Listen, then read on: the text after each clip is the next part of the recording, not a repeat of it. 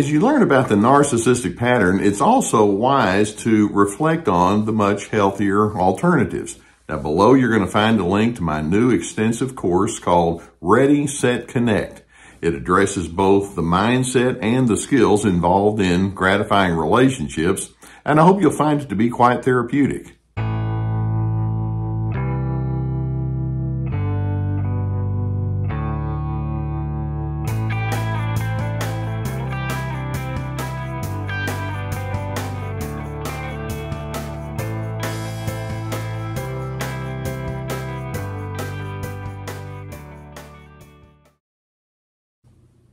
Let's remind ourselves that part of the pattern of narcissism is that these individuals begin with a starting point of being enamored with themselves.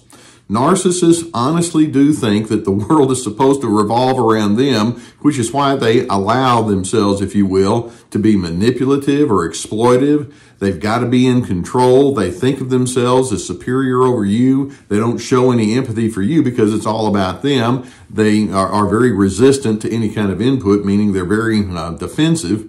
And one of the natural byproducts of all of that style of thinking is narcissists very willingly will diminish you. Now, there are some who, in their diminishing of you, are very obvious. They're openly insulting and they're condescending and loud and all the rest. But then there's a whole pattern of insulting toward you that we call gaslighting that many narcissists will employ. When we talk about gaslighting, we're talking about the narcissist wishing to create a state of confusion on the inside of you relative to what the truth is. They want you to interpret events in ways that are favorable to them, which is their way of them maintaining a superiority over you. And in doing so, they want you to have a lot of second guessing and doubt and insecurity that arises inside of you based on their projections toward you. Okay?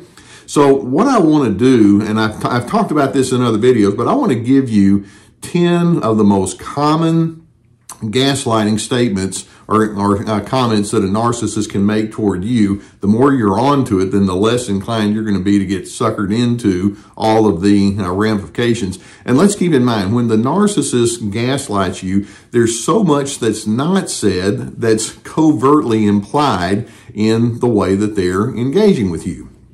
Now, the first gaslighting comment I want to mention is probably one of the most common ones. Number one, the narcissist can say, I was just trying to help.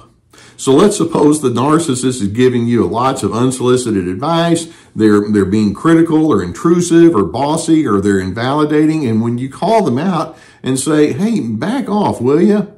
They can come out with this statement that says, I'm just trying to help.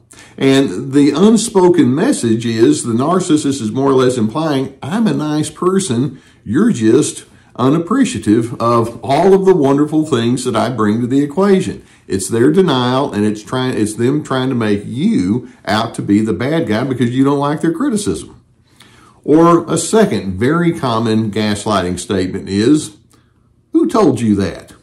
So once again, let's suppose that you're talking about something and you say that you're not pleased with this, that, and the other that the narcissist has done. Then when they say, who told you that, the implication is that there may be some people who are speaking against me or who are not running parallel to my way of thinking. Not only are you wrong, but they're wrong too. You see, nobody disagrees with me. That's not part of the game plan. And so some corollary statements that might go along with that is, you got it all wrong, or that's not what happened, or you're making a big deal out of nothing. How many times have you heard those kind of comments? A third gaslighting statement that they might offer to you that's very common, and that is, I'm sorry if I offended you. How many times have you received the non-apology apology? When they say, well, I'm sorry if I offended you, first, you're not sorry. Second, what do you mean if? You're offensive. But what they want to do is, instead of saying, I did some things wrong, the implication is, I think you're being really thin-skinned right now. You're problematic, you're defensive, and you have very poor interpretation skills. But if I offended you and you interpreted it that way, then I'm sorry, when in fact, no, they're not. It's gaslighting. They want you to feel poorly about them being offensive. It's crazy making, but that's the way they operate. It's very manipulative. Now, the fourth comment, if you will, that I put on my list here is not really a comment, but it's just this. The old huff and sigh. So let's suppose that you say, there's something that I'd like to discuss, and they go, that's gaslighting. The implication is, I don't know what it is that you're about to say, but I know it's going to be stupid. You're always off base. Go ahead, say whatever nonsense you need to say. And so right there at the very beginning, they're letting you know, I'm not going to listen to you because I don't deem you worthy of being listened to. Okay? A fifth gaslighting statement is, nobody does more for you than me. And so there are times when narcissists may want to remind you, well, there's one person in this room who's magnanimous. There's one person in this room who does so many good things and is the terrific standard bearer. And you're looking at him, it's me. And so the implication is you're just an ingrate. You're in my debt. You have no right to differ from me. And, you know, a corollary, when they say no one does more for you than me, a corollary to that statement is, look at all the nice things I've done. And you dare to question me or want to talk about things? Are you kidding me? They want you to stay confused. Or a sixth gaslighting statement that they'll make is, you're the one who has the issues. So let's suppose that you call them out and say, hey, look, you've been angry, you've been inappropriate or irresponsible, and you say something to that effect. It's like, no, you're the one who has the issues, and basically, you're the one that made me do whatever it is that I do. And so if they did get angry, it's like, yeah, if I got angry, it's because you did it to me. Or if they were irresponsible, it's because I never know what you're going to say or do, so I just didn't do what you wanted. You're the one who has the issues. And so even if they're caught red-handed, they won't acknowledge it. You're always the one who's creating the atmosphere that's problematic. Or a strong follow-up to that one, number 7, is a gaslighting statement is they may say, you are so argumentative. Now, they may be the most argumentative person you've ever met. The implication is, how dare you disagree with me?